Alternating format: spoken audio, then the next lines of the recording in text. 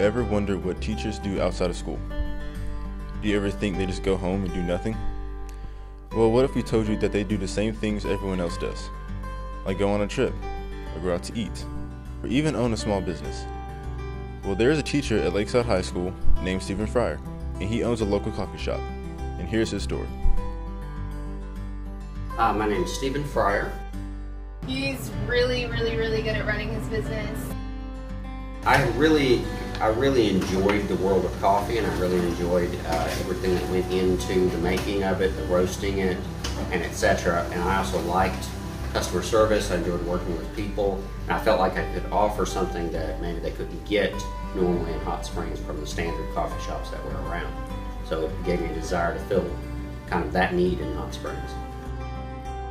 We also talked to Ellie Pruitt, an employee at Mugshots Express, to get an employee's perspective.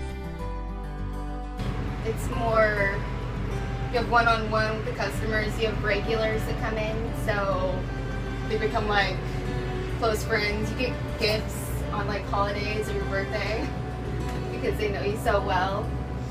And I don't know, you get to know them very well in a little smaller place.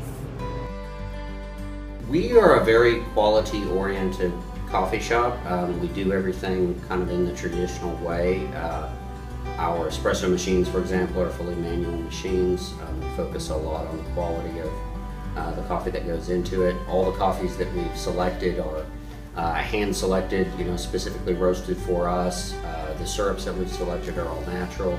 We try to source everything that we can locally, and so I think that just kind of separates us from the rest of them. We really focus on quality.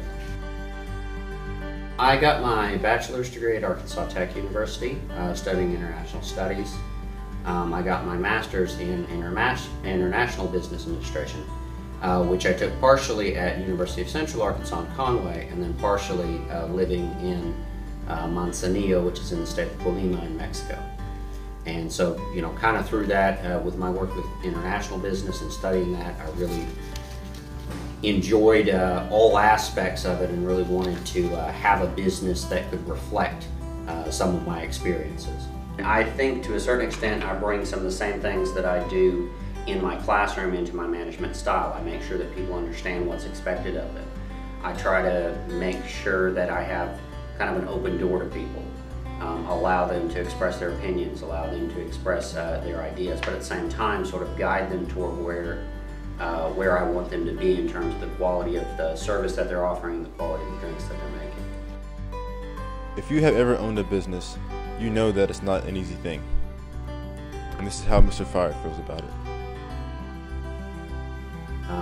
When you go to start a business, I think a lot of people from the outside looking in have this vision that you have a great idea, you put some money behind it, maybe you get some backers, and then you just go do it. And it doesn't really work that way. You have to get approval from the city, you have to get approval from the state, you have to create whatever your business model is. You have to do all of those things ahead of time before you can ever even start making your product or setting up your shop. You've got to have everyone sign off on it.